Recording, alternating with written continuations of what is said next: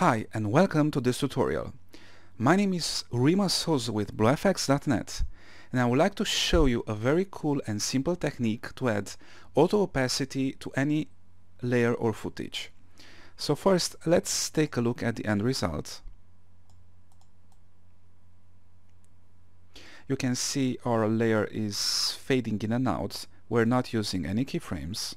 But what's cool about it is that if we change the duration of the layer, the fade will automatically adjust to the new length. Super time saving. Okay, so let's dive right into it. As I mentioned earlier, we won't use any keyframes, but instead we'll use an expression. So an expression is just a small piece of code that affects the properties of a layer. We have already prepared the expression for you, so make sure you click the link below this video to download it. Okay, so here's how this works. First we'll select the layer and press T to bring down the opacity property. Next, holding down the Alt key, we need to click on the stopwatch. Next we'll copy and paste the expression. And that's it.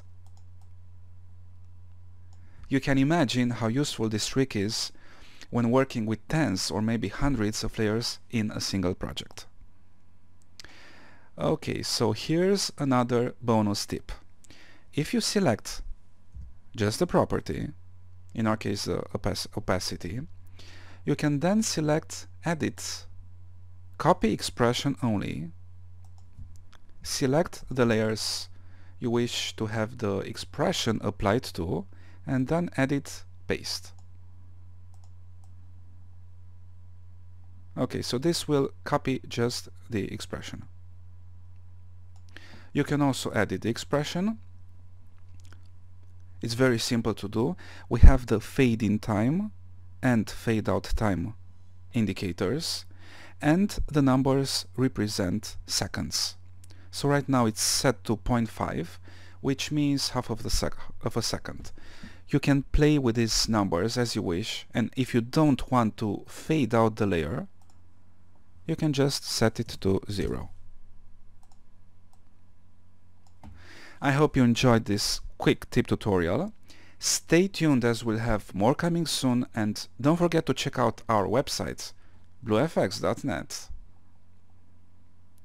for super cool and easy to use After Effects templates.